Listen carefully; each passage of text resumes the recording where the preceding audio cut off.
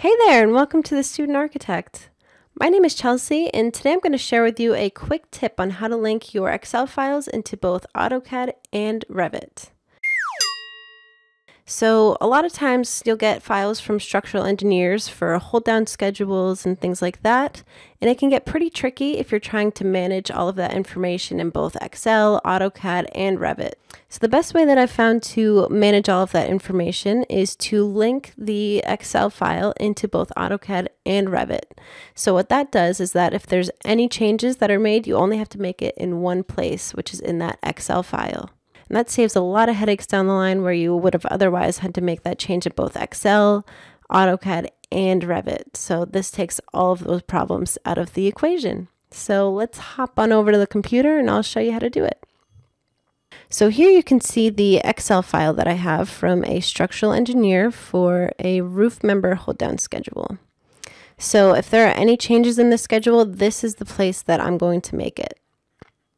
So what we'll want to make note of here is the cells that are involved in the table, are included in the table. So we'll go from A1 all the way to C14. So what we want to do now is go over to AutoCAD and we'll go to Annotate and Link Data. So from here we'll do Create a new Excel data link. And we'll name that roof member hold down schedule. And now we'll select that Excel file that we have. So we'll navigate to that. I have it right here. We'll select open and make sure you have it as a full path. And you can see here if there are multiple sheets in the Excel file, you can select which sheet that you want to make the table from. And instead of doing link entire sheet, I like to do link to range because you can see that there are all of these extra rows here and we don't want that. So like we saw at the beginning, we're going to do from A1 colon C14 and we'll hit OK. And we'll hit, oh, now we can see the preview and we'll hit OK now. And you can see that that didn't really do anything. So what we want to do is go up to Table, from Data Link, and Roof Member Hold Down Schedule. That's what we want. You can see the preview and you can change these settings if you want to, but we'll keep them the way they are. And here's our schedule. That was pretty easy, huh? So if you're just using AutoCAD and you don't have to worry about Revit, then this is the only step that you'll need. And if there are any changes that are made in the Excel file, what you'll want to do, so let's say, what if they wanted to make this in 2x10 instead of a 2x8? We need a little bit more support there. So we'll change that only on the Excel file. We'll hit Control S to save. We'll go back to our AutoCAD, select the table, and we'll go up to Download from Source. And now you can see that that information has changed, which is great. So another cool thing that you can do is you can actually change a little bit of the formatting of this table here. So you can see that we can change these to, we can make these columns shorter and wider if we need to. Yeah, and multiple rows, so you can do a little bit of editing here. So now that we have our schedule here, we'll want to save this. So we'll hit Control S to save. Go to our working files, and I've already done this, so I'll just save over that file. We'll hit save. Yes, we'll replace it.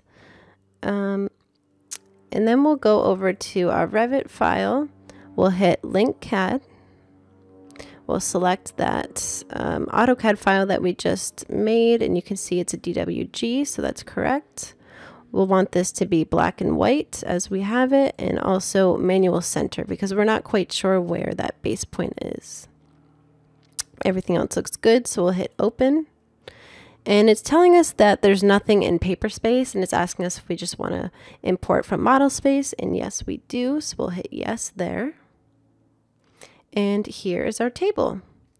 So what I want you to keep an eye on is this 2x10 here. But before we before we get into that, I want to show you that it's a little bit different when you link it into Revit than when you link it into AutoCAD, because when you're in AutoCAD, you have a little bit of capability of making some modifications, as I showed you before, where you can expand, you can make the cells longer or shorter, or you can kind of change how they're organized.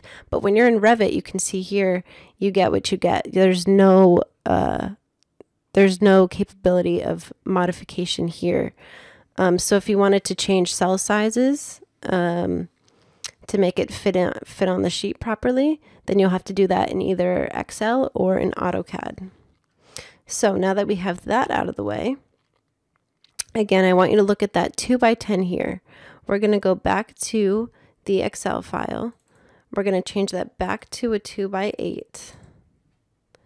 And we'll hit save. Then we'll go back to Revit.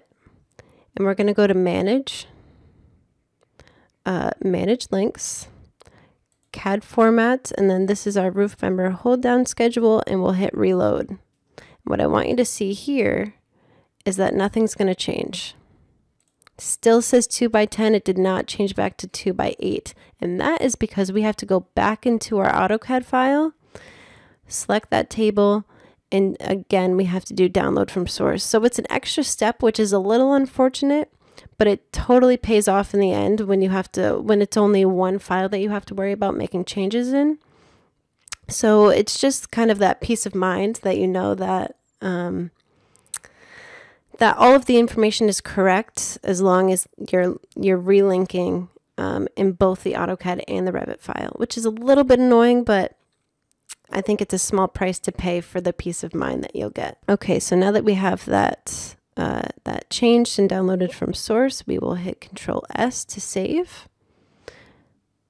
Go back into Revit, back to Manage Links, CAD Formats, Roof Member hold down schedule, and Reload.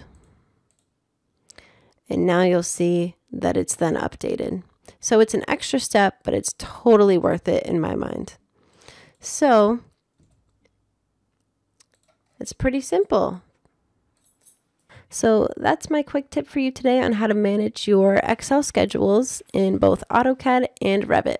I hope you found this helpful, and if you did, please hit that like button, and if you haven't already, please take a moment to subscribe. And if you'd like to contribute to support my work, you can do so at thestudentarchitect.studio/contribute. Thank you so much for watching. I hope you have a wonderful day, and I'll see you next time. Bye.